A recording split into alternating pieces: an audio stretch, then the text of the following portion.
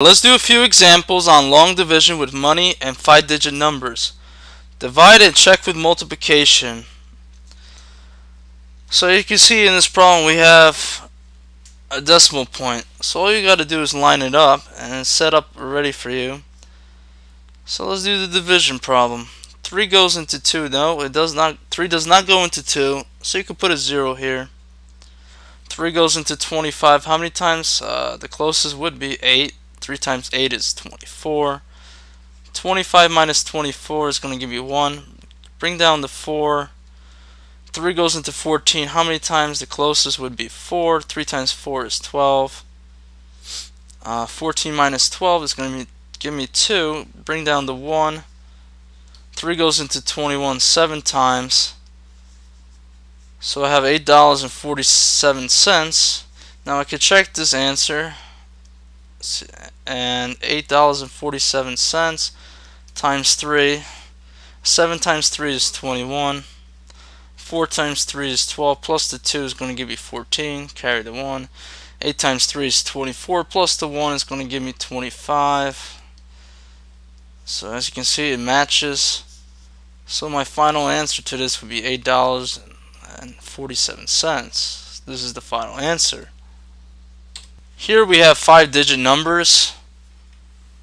So the only difference between the 4-digit and 5-digit, this one has 5 digits. As simple as that. So does 3 go to 6? Yes, it does. So 3 times 2 is 6. 6 minus 6 is 0. Bring down the 3. 3 goes into 3 1 times. 3 times 1 is 3. 3 minus 3 is 0. Bring down the 7. 3 goes into 7 2 times. 7 minus 6 is 1. Bring down the 0. 3 goes into 10 3 times. 3 times 3 is 9. And now we have 10 minus 9 is going to give us 1. Bring down the 2. 3 goes into 12 4 times. So 3 times 4 is 12. So 12 minus 12 is 0. Now I can check out my answer. So I have 21,234. And I would multiply that by 3. So 4 times 3 is 12. Carry the 1. 3 times 3 is 9. Plus the 1 is going to give me 10. Carry the 1. 3 times 2 is 6. Plus the 1 is going to give me 7. 3 times 1 is 3. And 3 times 2 is 6. And as you can see, I get the same result right here.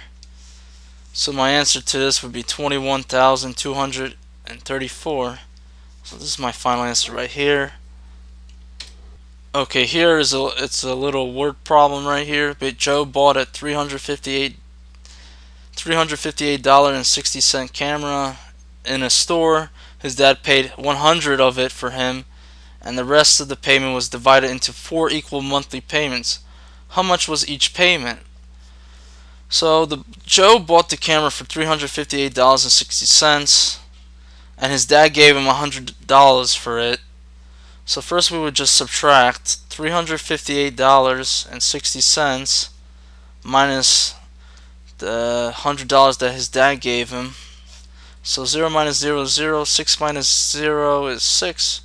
Line up the decimals. 8 minus 0 is 8, 5 minus 0 is 5, 3 minus 1 is going to give me 2.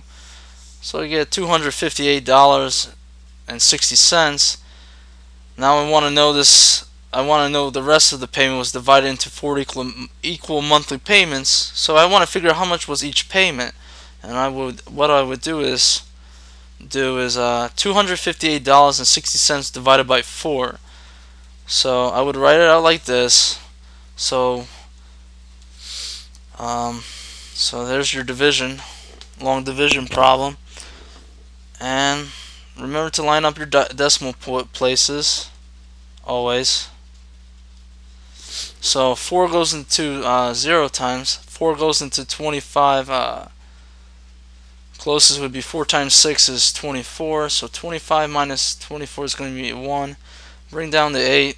4 goes into 18. 4 times 4 times 4. 4 times 4 is going to give me 16. 18 minus 16 is going to give me 2.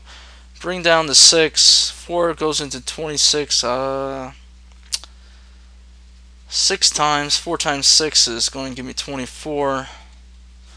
So 6 minus 4 is going to give me 2. Bring down the 0.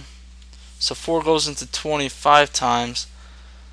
So 20 minus 20 is going to give me 0. And so each payment for the 4 equal monthly payments would be $64.65. Now I can check that out by doing $64.65 times 4. So 5 times 4 is 20. Carry the 2. 6 times 4 is 24. Plus the 2 is going to give me 26. So carry the 2. 4 times 4 is 16. Plus the 2 is going to give me 18. So I carry the 1. 6 times 4 is 24. Plus the 1 is going to give me 25. And I line up the decimal point, of course.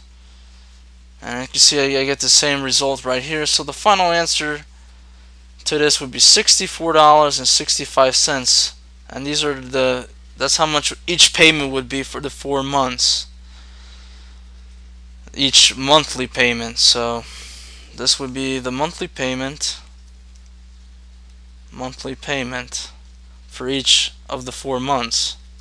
So that's the final answer right there. So let's now move on to a few exercise problems so we understand the concept. What are we doing here?